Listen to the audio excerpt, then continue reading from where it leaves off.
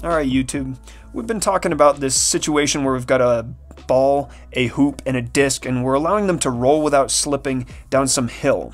We're trying to solve for the acceleration of each of these objects at the bottom of the hill. Now we've done this using force and torque, which is the way you'd typically see this worked in a textbook, or the way most professors would explain this problem. But what I want to do is use energy to solve this problem. And the reason being is that when solving this problem using force, you have to look at absolutely every force and every factor and every concept at work in the whole problem all at once, and then just combine it in one slick little math trick. Energy allows us to break up all those concepts a little bit more, which means it's a bit easier to figure out when you're first going through trying to learn how to do this problem. So we're going to start with the conservation of energy. See, each of these objects is going to start at rest, which means the initial kinetic energy is 0. Now, all three of these objects are starting some distance, we're going to say d, up this hill, which means they have some initial gravitational potential energy.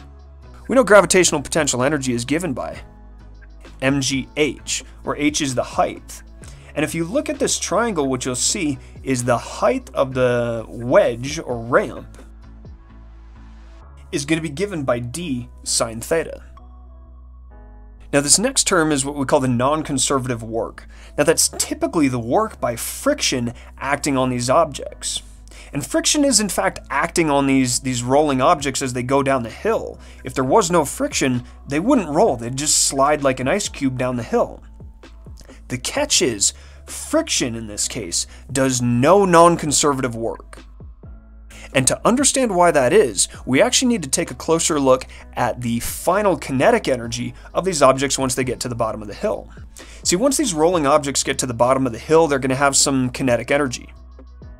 And that kinetic energy is given by 1/2 mv squared plus 1/2 I omega squared, where this 1/2 mv squared term is the linear or translational kinetic energy, and this term 1/2 I omega squared is the rotational kinetic energy. See, it's this point right here that's key in understanding absolutely everything that's happening in this problem. You see, friction is in fact doing work on this rolling object as it goes down the hill.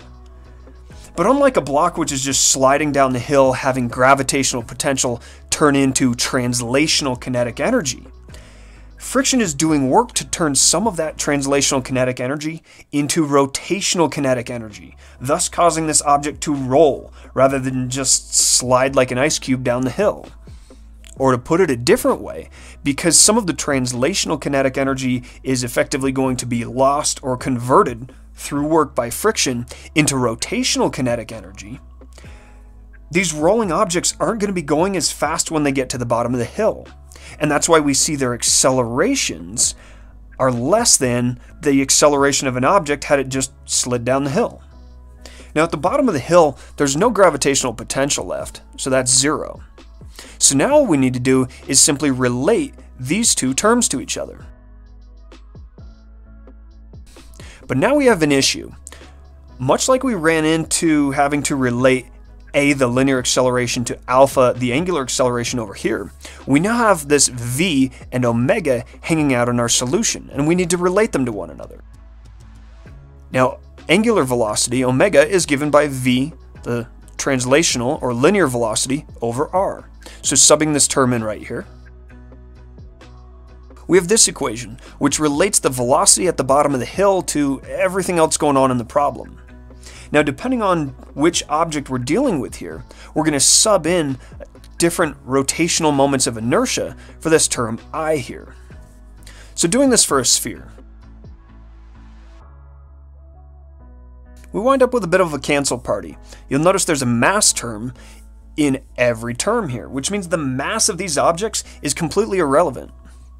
Additionally, the radius of these objects cancels out, and we're left with, for our sphere, just this 2/5 hanging out, telling us it's only the shape of the sphere that matters. Cleaning this up a bit, this equation, which gives us the velocity of each object, but not the acceleration. So we're going to turn real quickly to the kinematics. See, if we have an object start at rest, the final velocity is given by 2AD. That final velocity being this term right here. So subbing in this right here, you'll see d, the length of the hill, cancels out. And we're again left with the acceleration of this sphere down the hill. And by plugging in different rotational moments of inertia for these other two objects right here in this function, we can solve for the acceleration of the other objects as well. And because physics works, we find the calculated accelerations using energy are the same exact results we found using force and torque. So while mathematically the solution for solving for the acceleration of these three objects might be a bit longer than using force, I think it's a bit easier to do on your first time through or when you're first trying to tackle this problem, because it doesn't require you to have a perfect and complete understanding of everything going on with this rolling object all at once. It allows you to sort of chunk your way through it. Additionally, this really helps us understand how linear and rotational quantities fit together a little bit more cleanly than they do over here using this force and torque method. So ultimately, this has been the sphere, hoop, and disc rolling down the hill. I hope you found this useful. And on that note, that's all for now.